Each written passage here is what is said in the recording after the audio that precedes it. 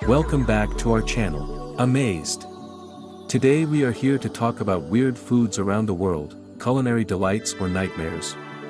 Food is a universal language that brings people together. However, what may seem normal in one country, may be considered peculiar in another.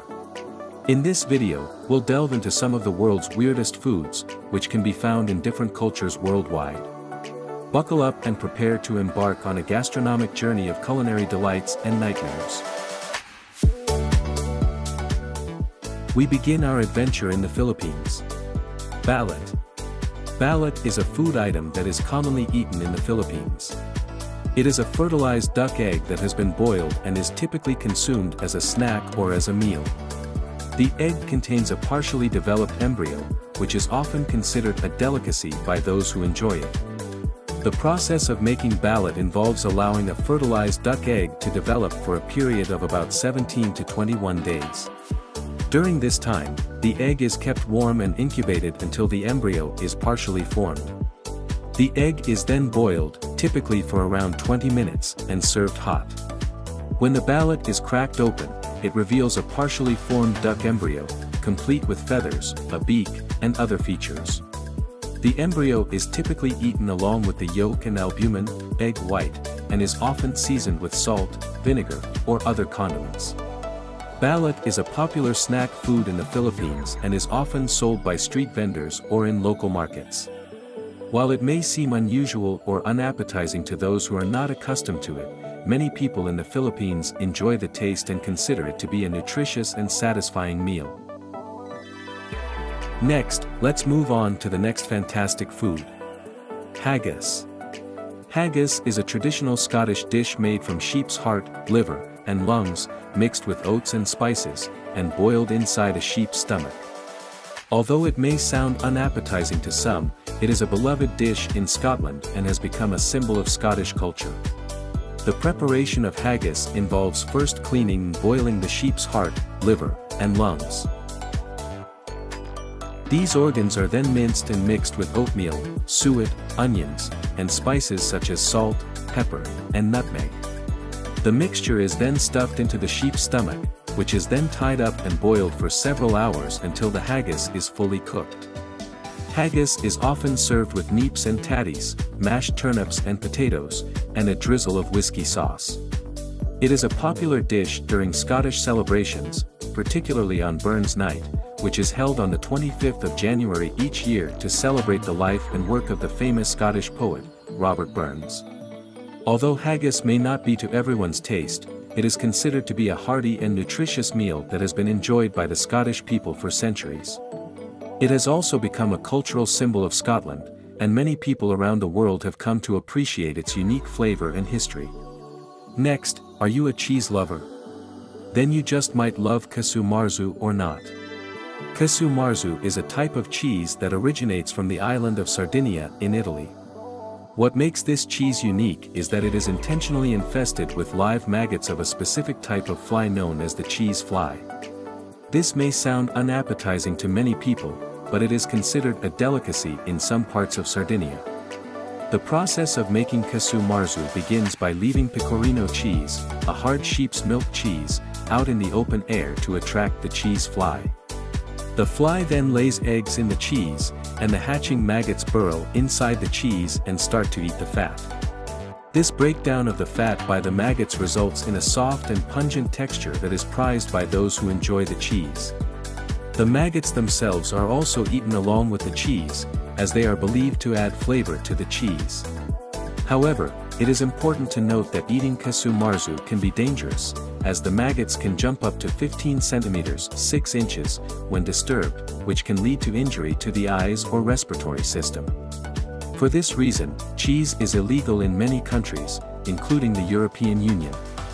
Despite the potential risks, queso marzu remains a beloved delicacy in Sardinia, and some cheese enthusiasts travel from around the world to try it.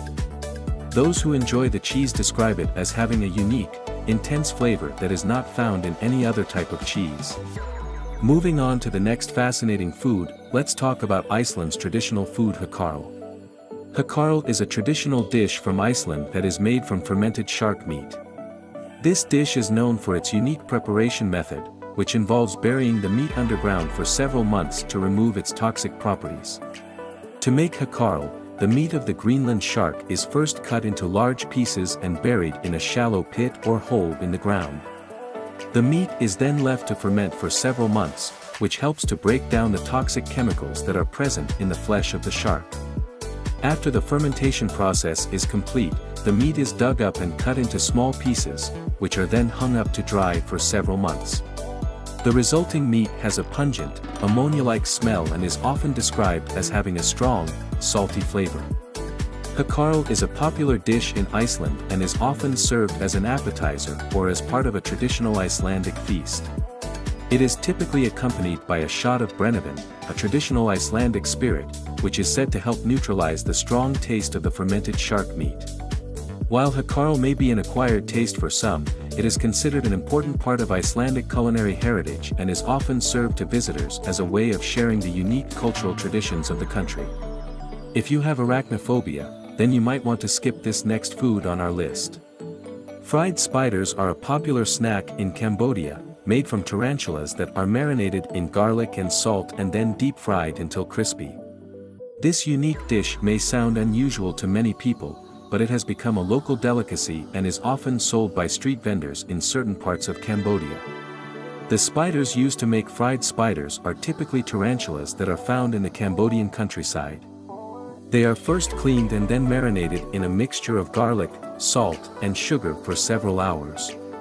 After the marination process, the spiders are deep-fried until they are crispy and golden brown.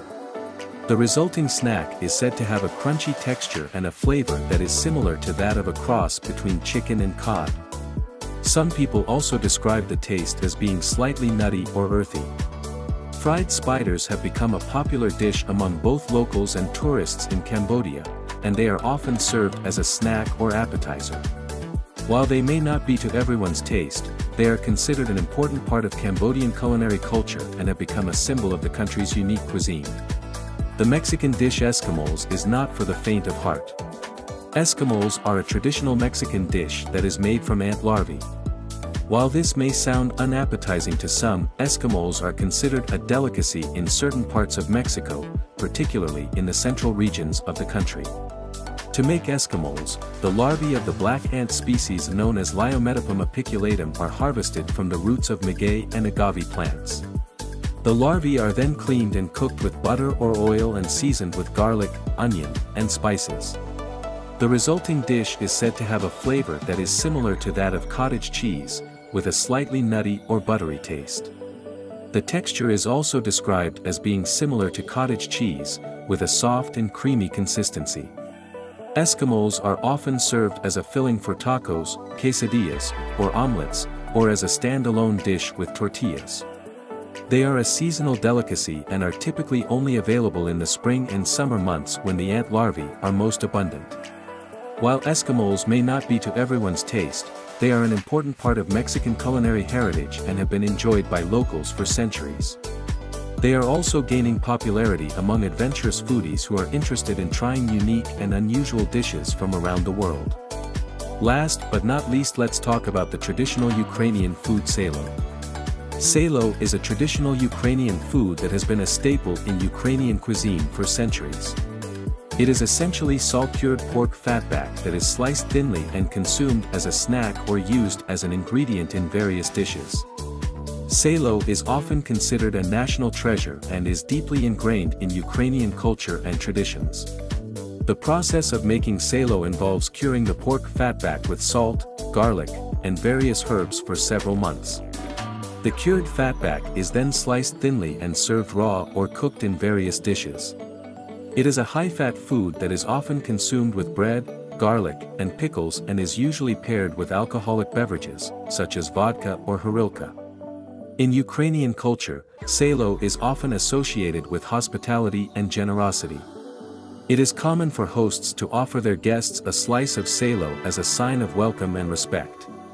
Salo is also an important ingredient in many Ukrainian dishes, such as borscht and vareniki, dumplings. While salo is deeply ingrained in Ukrainian culture, it is not without controversy. Some people view it as an unhealthy food due to its high fat content, and there have been calls to reduce its consumption in recent years. However, for many Ukrainians, selo remains an important cultural symbol that they are proud to share with the world. We've explored just a few of the world's weird and wonderful culinary delights and nightmares. Whether you're an adventurous eater or prefer to stick to the familiar, there's no denying the variety and uniqueness of these dishes. We hope you enjoyed this gastronomic journey, and who knows, you might even feel inspired to try one of these dishes. Thanks for watching. For more information, be sure to check out our website and subscribe to our channel for future updates.